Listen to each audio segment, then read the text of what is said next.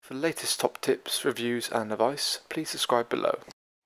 Hello and welcome to Atwell's Outdoors with me, Mike. Today I'm talking through a brand new product and a very clever one, I will say that, from Kampa. So Kampa have launched a new fixing kit, but it's a little bit different to what you've had before. What they've kind of done is they've actually merged the 6 to 6mm and the 6 to 4mm together to give you a dual beaded fixing kit.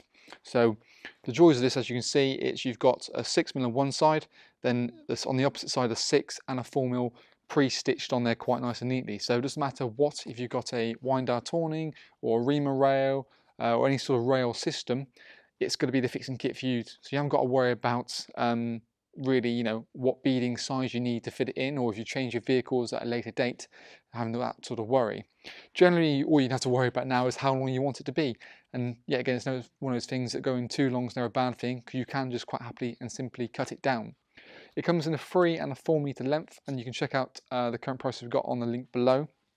But for those who are not really familiar with a fixing kit, it essentially allows you to connect to your van quite more than happily. A fixing kit normally consists of a double-sided beading strip, as we've got here, and then a figure of 8. So the figure of 8 will go onto the fixing kit. You will then can more happily put the double-sided either into your wind-out awning or onto your your reamer rail, or kind of like a C-channel rail like I've got here. So that can more than happily feed onto there. And then all you do is that's your awning, for example, is then on that side of things. So you've got all 3 of those connectors all in one place. So when you want to drive away, you can merely just remove the fixing kit, drive the awning off, and then you've got your rail system quite nice and simply there. So it's a really good concept. It saves you an awful lot of hassle. I can assure you of that.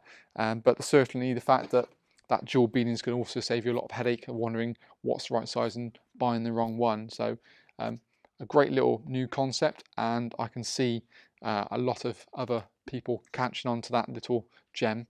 But like I said, if need be, for more information, check in the link below. But that's all you need to know. Any more questions you need about fixing awnings on or making sure awnings are the right size, do contact us directly.